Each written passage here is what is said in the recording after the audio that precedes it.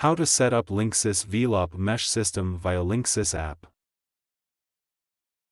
Setting up your Linksys Velop mesh system is easier than ever with the mobile app. Watch this video to follow simple steps to configure Velop mesh system using Linksys app.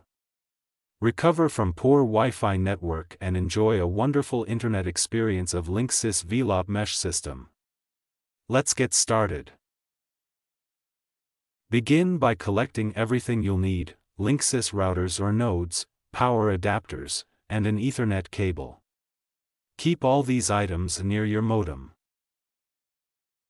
Turn on all your nodes, parent node, child node, making sure the child nodes, extenders, are no farther than 10 feet from the parent node, router. Check that each node is displaying a solid purple light. If it doesn't, press and hold the reset button on the node for 15 seconds to fix it. Disconnect your old Wi-Fi router or any already existing mesh system. Plug the parent node into the modem using the Ethernet cable. Disconnect from any existing Wi-Fi network on your phone, then open the Linksys app and tap on Launch Setup. Choose Velop and Mesh Routers in the app.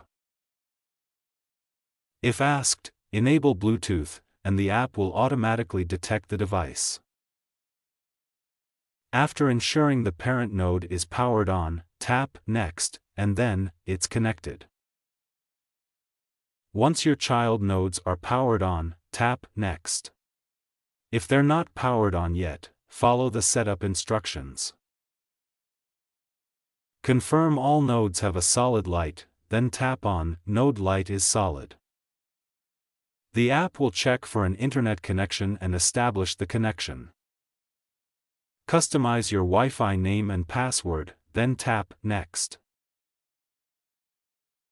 Once ready, tap Continue.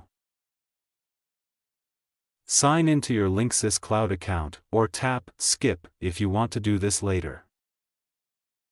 The app will now configure your network settings. When the process finishes, tap Next. If you want to add more child nodes, extenders, tap Add More Nodes, and make sure they're within 10 feet of the parent node.